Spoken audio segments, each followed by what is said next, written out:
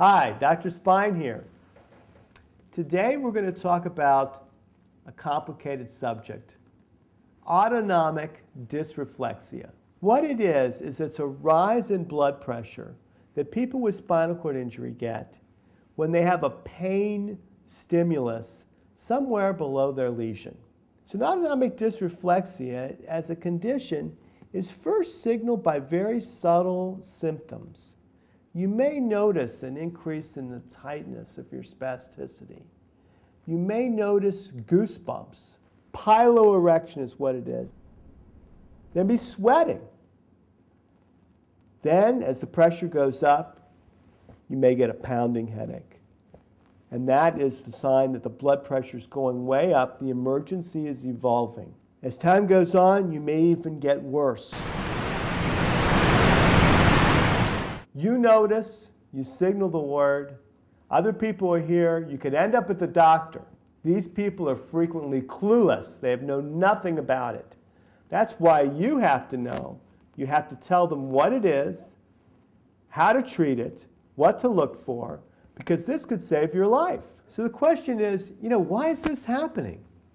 Well, it's a hyperactive reflex. Like when we tap with a hammer on your knee, it jumps. The same with the pain stimulus. Let's use an example. Ingrown toenail. Insensate below the lesion. Don't feel it at all. But it's sending a pain stimulus to the spinal cord.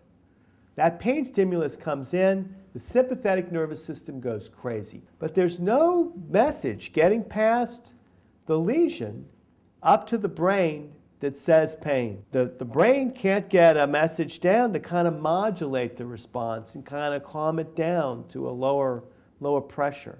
So as a result, it escalates. There's a lot of reverb there that drives the pressure up. The first thing you do is just sit up straight or get someone to get you in that position. They get your head high, and that lowers the blood pressure as much as we can as to the head. The next thing you do is you look for a cause.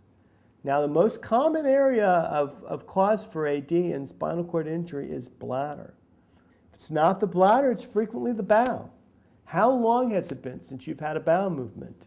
Then you need to think about other less common signs. Let's say you're at the doctor and you're looking for those. Well, you look at the skin for skin breakdown. You look for evidence of irritation. You look for rashes or burns. In women, menstruation itself, labor pains can cause AD.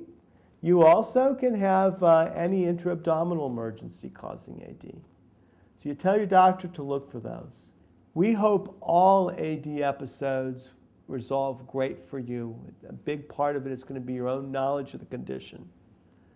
And as always, take care of yourself and those around you.